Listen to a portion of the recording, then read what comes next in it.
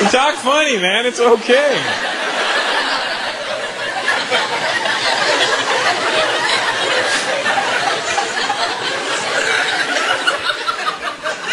This is a nice room tonight, you know. There's all kinds of different people here. I love that. When I look out in the audience, I see black, white, Asian, just everybody having a good time, hanging out.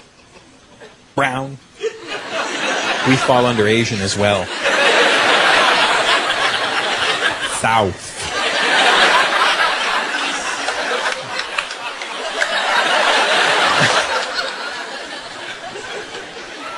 But it's nice, you know, different mix of audience like this, and people at home, different kinds of people enjoying this in their living room or wherever.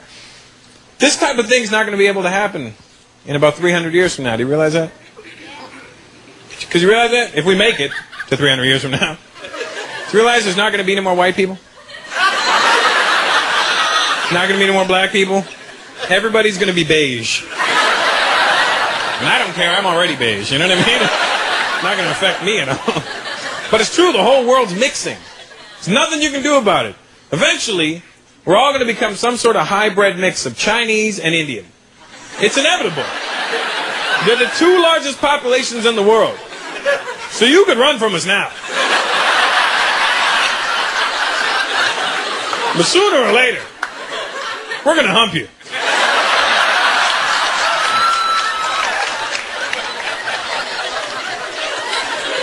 And I'm thinking if we're already going to mix anyway, we should start mixing now, you know? You know, ladies, take some chances, sleep around a bit, you know? If you see that Indian comedian that you really want to have sex with, I say go for it.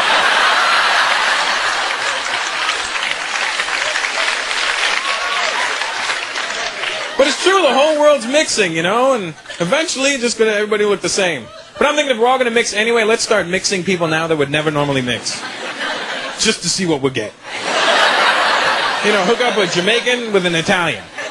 They could have little pastafarians, you know? I'm Indian. I could hook up with a Jewish girl. We could have little Hindus.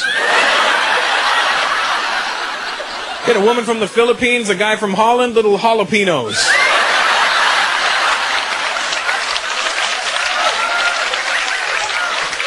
Guy from Cuba, a woman from Iceland, little ice cubes.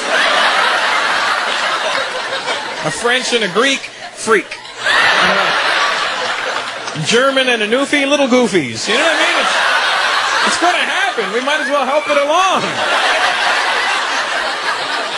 I used to go with a Chinese girl. I was wicked going out with a Chinese girl. Could you imagine if her and I had gotten serious? Could you imagine that wedding? You know how much rice would have been at that wedding? Nobody'd be allowed to throw it at the bride and groom. Our parents would just freak out. What the hell are you doing? You're wasting the food.